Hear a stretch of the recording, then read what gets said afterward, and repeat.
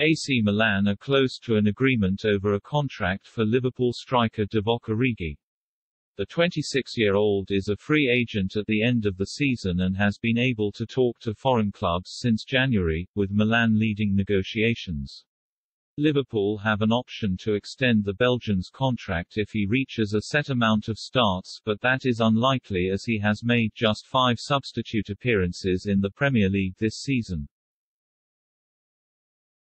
Origi has been at Anfield since 2014 but has never been able to nail down a starting spot and instead been mostly used off the bench.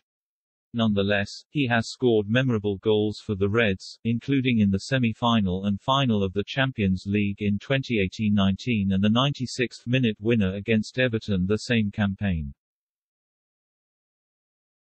He missed around 2 months earlier this season with a knee injury, but when he has been available he has faced competition from Mohamed Salah, Sadio Mane, Diogo Jota, Roberto Firmino and now Luis Diaz too.